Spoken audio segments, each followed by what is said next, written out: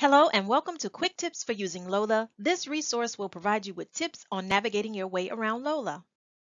And in this video, I will walk you through the steps to logging into LoLA to edit, delete, and add new personal contact information. And since the college sends communication to your preferred accounts, I'll also show you how to label which account will be your preferred.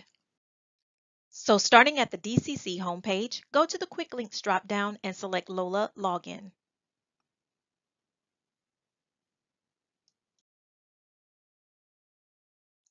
Type in your username and password and select Sign In. And now that you're in your LoLA account, locate the section called Self-Service Banner and select Personal Information.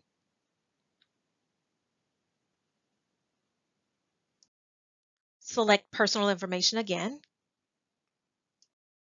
This is where you can view and update your personal information. On the left, you will see a snapshot of your student profile. Your name is displayed just as the college has it in the system, and right underneath is your student ID number.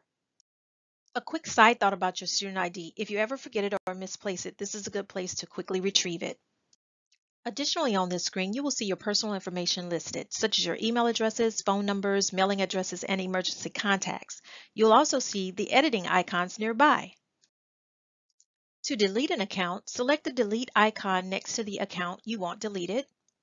Select delete again, and now it is removed. And just to clean things up a little bit, I will delete this Yahoo account as well.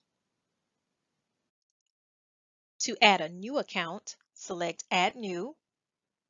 Choose the type of email account that's being added. So in this example, I'll choose personal email. Type in the email address and then select Add at the bottom. And once we do that, this email address has been saved and added to the LoLA account. If there are mistakes in the information listed, you can always go into each entry to make edits. To edit an email address, select the edit icon, then fix the mistake, and select Update, and then it's fixed and saved. To identify the preferred account, select the edit icon, click in the box to place a check mark, select Update. Moving forward, email communication will be sent to the one that is labeled Preferred. As you can see, the update feature is straightforward, so follow the same procedures and guidelines to update your phone numbers, mailing addresses, and your emergency contact information as well. One final thought. If you need to update personal identifiers such as your name, date of birth, social security number, you will need to reach out to either the admissions or the registrar's office to get that accomplished.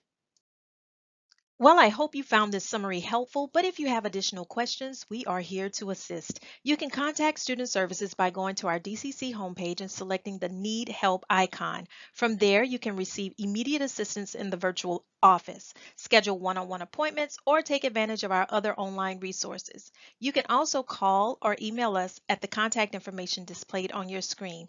And don't forget to follow Delgado on social media platforms.